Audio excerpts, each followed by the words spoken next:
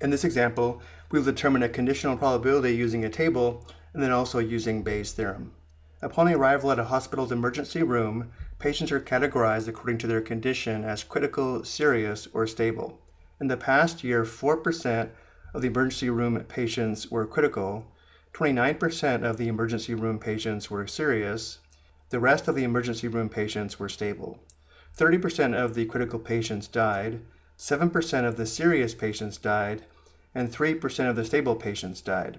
We're asked to find the probability that a patient who survived was categorized as serious upon arrival, which is the conditional probability, which is the probability the patient was classified as serious given the patient survived, which we indicate using the notation shown here below.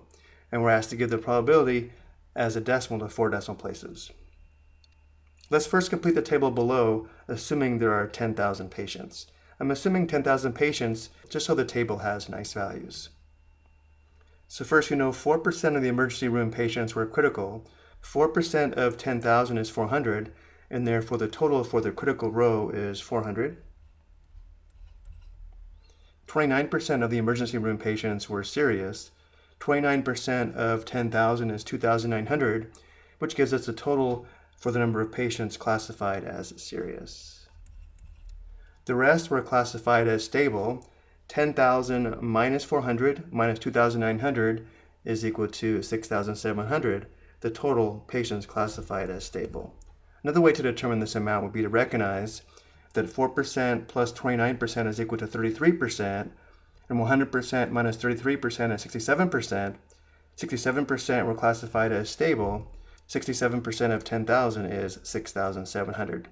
And now let's determine how many died and how many survived. 30% of the critical patients died. To find 30% of 400, we convert 30% to a decimal and multiply by 400, which gives us 0.3 times 400, which is 120. So 120 critical patients died. To find the number survived, we can take 400 and subtract 120, which is equal to 280. 7% of the serious patients died. To find 7% of 2,900, we convert 7% to a decimal and multiply. 7% is equal to 0.07. 0.07 times 2,900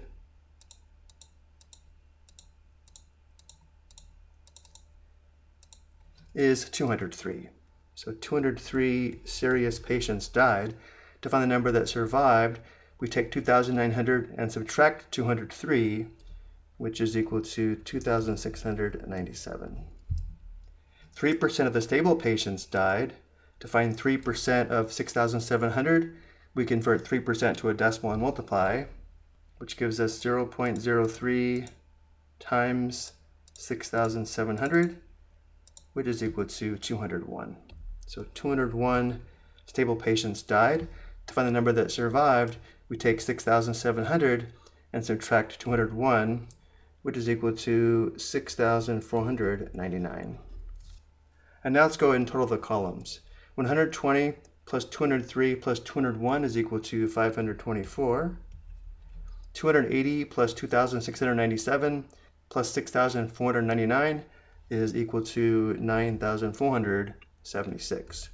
And now if we total the last row and the last column, both give a sum of 10,000.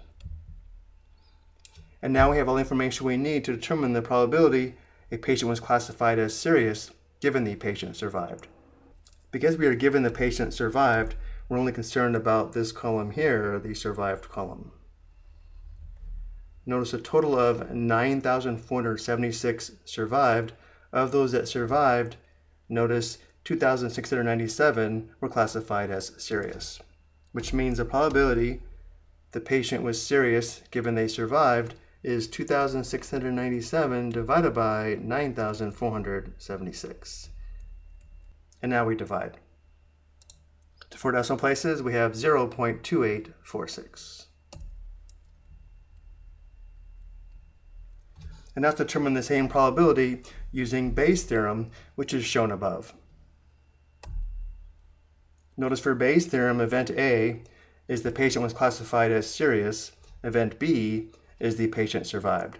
So completing Bayes' theorem, we have the probability the patient was serious given they survived is equal to probability of serious times the probability of survived given serious divided by the probability of serious times the probability survived given serious plus the probability not serious times the probability survived given not serious.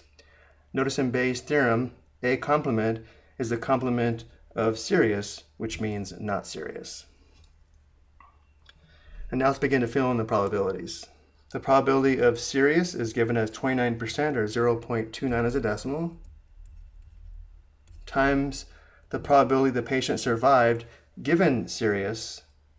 Well, we know 7% of the serious patients died, and therefore 100% minus 7% or 93% of the serious patients survived, which gives us 0.93 as a decimal. Then we have divided by the probability of the serious, 0.29, again, times the probability the patient survived given serious, which is 0.93, plus the probability not serious. Well, if the probability of being serious is 29%, the probability of not serious is 100% minus 29% or 71%, which is a decimal is 0.71. And then we have times the probability the patient survived given they were classified as not serious. Now for this one, we'll have to go back to the table. To find the probability the patient survived given they were classified as not serious, we need to focus on two rows. We need to focus on this row, critical, as well as this row, stable. So if the patient is not serious, that means they'd be classified as critical or stable. Notice the total that were classified as critical or stable or not serious would be 400 plus 6,700, which is 7,100. So of these 7,100 that were not critical, notice 280 plus 6,499 survived, and 280 plus 6,499 is equal to 6,779. So again, the probability the patient survived given they were classified as not serious or classified as critical or stable is 6,779 divided by 7,100.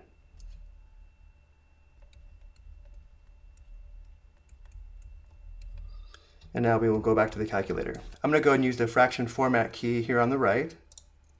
And we have 0.29 times 0.93 in the numerator.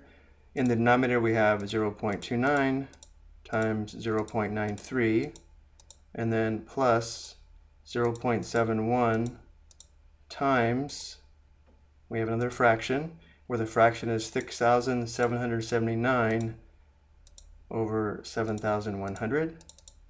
Enter, and notice how we do get the same result of 0.2846 to 4 decimal places.